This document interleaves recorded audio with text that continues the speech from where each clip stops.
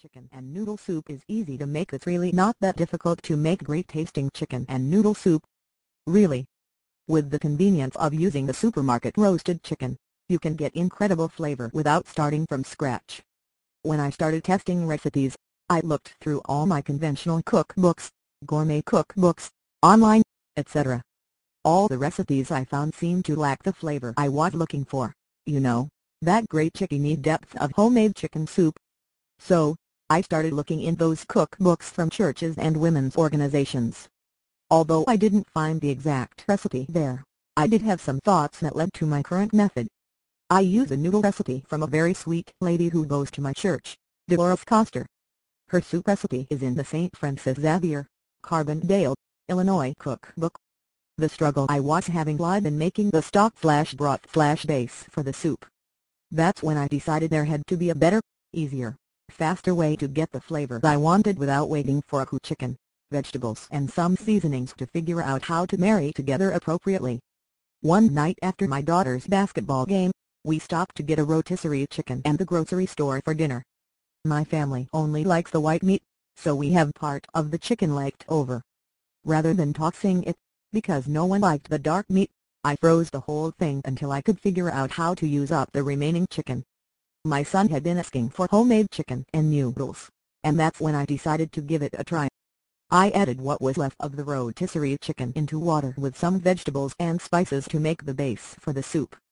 After a couple of hours of simmering on the stove, and it smelled great, I strained the mixture and boned what was left of the chicken. Ironically, my kids don't really like a lot of chicken in their soup, so this idea works out great for us. And, for some reason, they eat the dark meat in this soup. I add the noodles and let it simmer for at least an hour or two. Usually, I have to boil water prior to adding the noodles. The result is really good. It has become one of those meals that everyone looks forward to, and the kids always ask for when they don't feel well. I guess that's the true test of chicken soup, right? I hope you enjoy it, too. By the way, feel free to add new carrots or whatever other kind of vegetables you would like to this soup. My kids prefer to have a bowl of steamed broccoli and cauliflower that they can dip in the broth, so I don't add anything but noodles to the strained broth for us.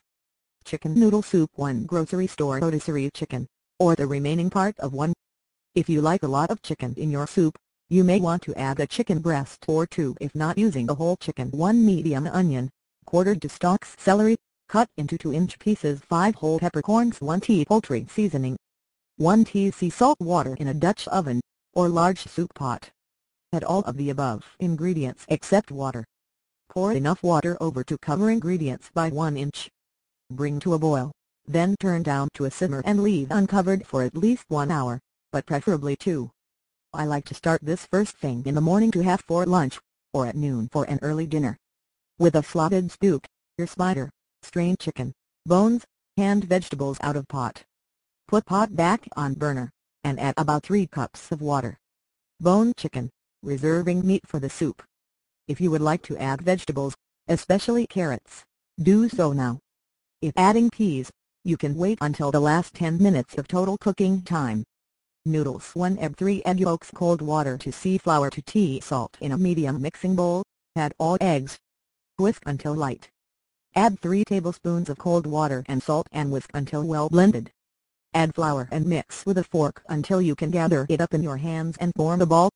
Depending on the weather, I've had to add a bit more water to bring it together, but be careful not to add too much and make it sticky. Let the dough sit for about 5 minutes. This is important because it allows the dough to be rolled out much easier, and less like elastic. Flour the area where you will roll out the dough. Roll out the dough into a large circle. I get it as thin as I can, about 1/8 inch, although some people like their noodles thicker. If you prefer them thick, you will need to add 4 times for cooking to make them tender. Using a pizza cutter, cut the dough into noodles the desired width and length you prefer. Put the noodles into the simmering broth and continue to simmer for at least 1/2 hour, but they are more tender if you have the time to let them simmer for an hour.